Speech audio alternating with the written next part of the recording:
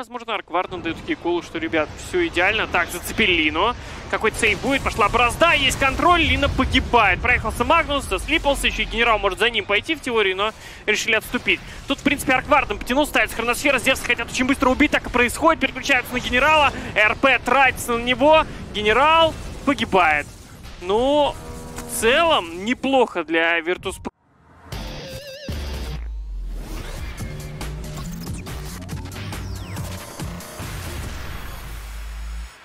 Баланс. Даже немножко больше. А с другой стороны, конечно, там опять поймали. Ну, хроны не хотят ставить. Ждут окончания БКБ. Сейчас зафиксируют на месте. Роджерса гоним. Хроносферка по двоим сразу пытается нимбу ставиться, Манта тут же. Ну и Вингу, если получится убить, будет, конечно, круто. Нажимает БКБ, там РП от Магнуса. Кого еще? Зевса подловили, телекинез есть. И Зевс погибает. Переключают свое внимание на Void Spirit. Тот отпрыгивает. Где Аркварден? А как? Что он может? Что, это он сейчас с TeamSpeak говорит? Это 3 в полной безопасности. И вот сейчас сами поднимаются туда. Первым идет эпилептик. Есть БКБ, если что. До хроносферы еще долго. Мом, кстати, нажал. Аккуратнее надо быть. Зевс дает ультимейт. Сцепили здесь. Надо уходить подальше. Сейф погибнет 100%. На развороте тут же пошел байбек. Уезжает подальше отсюда ДМ. Забрали тем временем Void Spirit в размен. И Винга тоже не уходит, так понимаю. Да. Ну, иллюзию Арквардена можно уничтожить. Плюс копеечка какая-то. Байбэк есть у Винги, правда, не торопится выкупаться. Пошел бай. Есть байбэк и у генерала, его тоже обезвредили. Контроль от Войда. Есть рефрешер. Свап, надо БКБ нажимать, прямо сейчас нажимает БКБ. Есть РП, зафиксировали, тут же зафокусить Вингу, который после байбэка эпилептик-кит. Есть первый фраг, переключается тут же на Роджера. Стан от Лины. Слишком рано, но Роджер все равно должен погибать. Аркварден колотит, убегает подальше оттуда. Роджер, кстати, выжил. И одна, и другая команда. Так, а зачем им это тогда? Ну, не наигрались в предыдущей. Так получилось. Так, поймали через Хекс. Нимбус будет, да. ТПК. БКБ. БКБ не особо помогает. Там Оракл спасает. Вопрос в том, хватит ли урона сейчас. Не знаю, насчет спасает. А Роджера нашли, он тут дальше фармил. ГПК умер. Так, а Роджер? А Роджер не умер. Ладно, Баш, конечно, пройдет здесь. Разменяли по итогу. А там Вингу-то будут забирать? Или они просто ее сагрили, получили нимбус? Здесь Магнус подвез. Будет ли РП? РП есть по двоим. А где те, кто бить-то будут? Вот он, Войд, наконец-таки подъехал сюда. Эпилептик забирает по шустрику иллюзию. Флай тут тоже не отпустит, погибает. Хорошо, но Флай умирать не привыкает. Лиги мертвых. Как же Баллиста жестко запрыгнул, поставил. А где Свапа? Свапа не будет, здесь погибает. У нее есть байбек, нужно выкупаться сейчас. Сам-то Аркварден не справится. Здесь пошел телекинез. Зафиксировали на месте, убили. Зевс выкупается. Эпилептик. На хроносферу не хватает маны. Он теперь уже хватает. Кстати, украл еще и поле, смотри. Рубик с другой стороны. Может сыграть. Плохо, что не выкупался, наверное, Флай сразу. Возможно, засейвил бы своего товарища в хроносфере. Бьют Войда. РП от Магнуса. Огромная хроносфера. И как же больно эпилептик делает генералу. Благо у него был байбек. Полетел ультимейт от Титана. Погибает Флай. Выкупа у него не будет. Но запушить не могут при этом. Эпилептик отступает отсюда подальше. Хроносфера в КД, но рефрешер через 30 секунд откатится. Так что до хроносферы ждать 30 секунд. Упали на него Солнская. Очень много дэмэджа в эпилептика залетает в один момент. Пытается пробить бараки. Здесь фокусит по ним. Контроль по нему залетает. Но эпилептик свое дело знает. Бараки добил. Экс.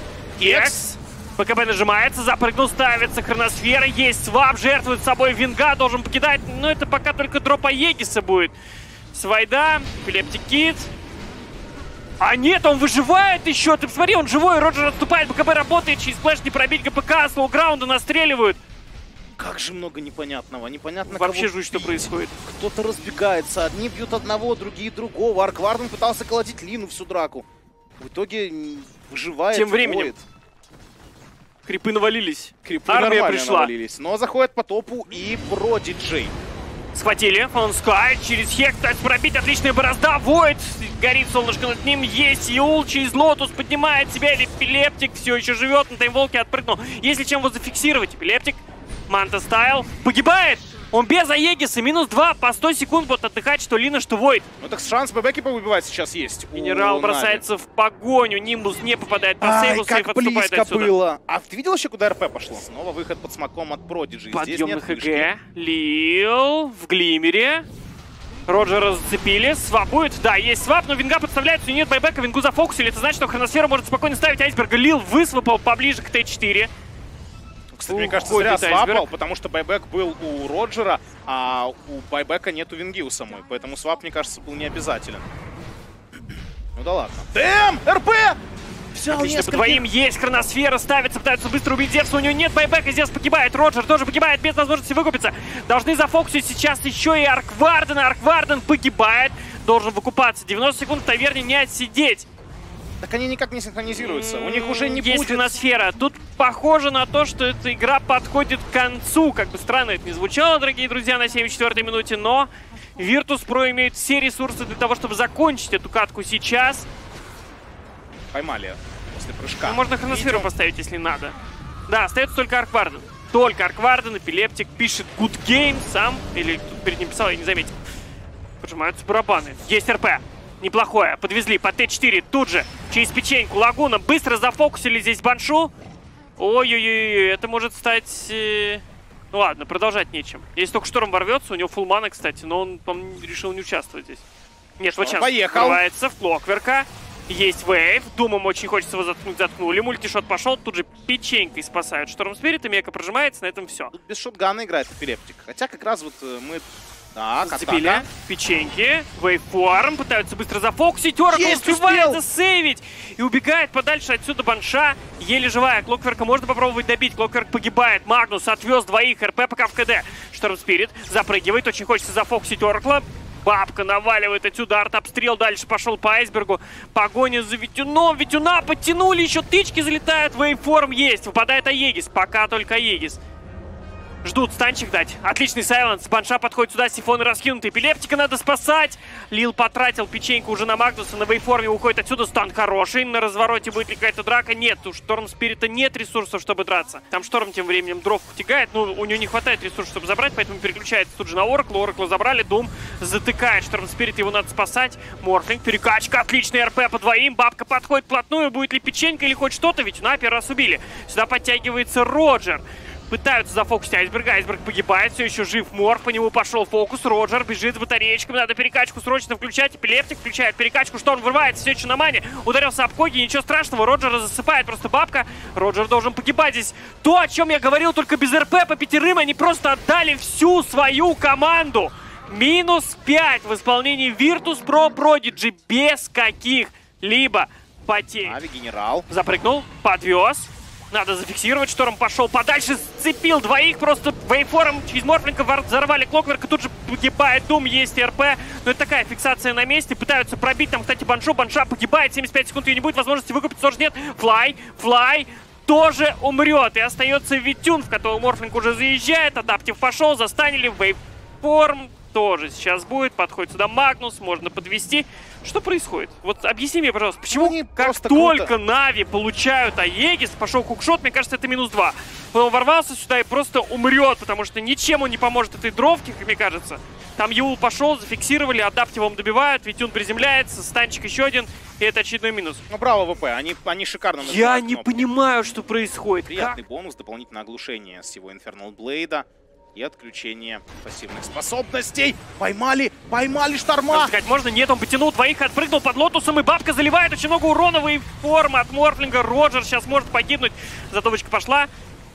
Погиб Морфлинг без байбека. Это основная проблема. Съел, да, выплюнул даже подальше. А толку то... Жесть, он засейвил его. А толку? У тебя 2 в 5. Да, у тебя 2 в 5. Ну, красиво сыграл Лил, но... Красиво, спору нет. Прям круто. Четко, но ты уже потерял Морфа без байбека, где заходит на хайграунд. И дровка довольно быстро справляется с строениями. Шторм ворвался, все круто, даже есть РП, есть. А что дальше-то? Магнус подвез. Кстати, подревнен ты неплохо. Ведь нет, забрать не получается. И Шторм Спирит погибает. Красивая здесь. попытка. Красиво, круто. Попытка. Был бы здесь еще +1 любой герой, Бабка или Лина, возможно, бы разобрались. Шторм там пытается еще немного побить. Выбил Аегис, Клокверк выкупаются. Они он один, он просто один, он не может справиться с ними. ГГ будет 3-я карта, друзья. Все желания сбываются сегодня. Опыт, у него будет много урона. Роджер готов атаковать. Очень быстро должны убивать здесь сейва. Слушай, статик поставили плохой довольно-таки. Да. Ну, и не важно. Так а что, еще драться хотят? ГПК здесь может подставиться. Спектра. Есть Иул на развороте, станчик. На этом все. там кто-то еще в спину забегает, это у нас Лил, да. Позицию убирал. Может, там получилось бы ультимейт поставить. Но здесь очень много Зевса получал, еще и флай. Подмога. Да, добили. Лил там метался уже туда-сюда, не знаю. Продолжают расстреливать один. Оракл зацепили. Приходится тратить РП, подтащили поближе. Мейтом флай погибает. Будет ли контратака? Поехал генерал. Не поехал. Не поехал. Заводится с третьей попытки. Машина, давай. Как старый Жигуль. Генерал покатился. Надо рейдж нажимать. Его зафиксировали на месте. Тиммейты начинают его просто уничтожать. И генерал покатился дальше еле живой. Съели Зевса. 30 секунд его не будет. Пангальер отступает. Там инфест-бомба. Тем временем Спектру зацепили небольшим станчиком. Но ведь он еще глимс есть. Слушай, может продолжит атаку как-то? Не. Так, что стычка, возможно, на центре. Есть хукшот. Ультимейт Зевса. Тут же прожимается Мека. Съели очень быстро дизраптора. Статик работает. Спектра. Ставится на нее ультимейт. Посмотрите, Пангальер забегает. Пангальер с подветренной заходит. Поехал вперед. Есть РП. Его остановили. Спектра все еще живет. Кидает даггер. Погибает здесь тем временем генерал. Эх, не получилось. Не получилось ворваться. Подожди, это еще не конец. На варде герой соперника. Эпилептик уже в спину дышит. Эпилептик рядышком. Проатаковал Флая. Флая съели. Роджер. Попытка сделать ТП. Если чем сбить. Юлов нет. Нет. Башер нет. Юлы нет. Эпилептик вперед. Он понимает, что он не бессмертен.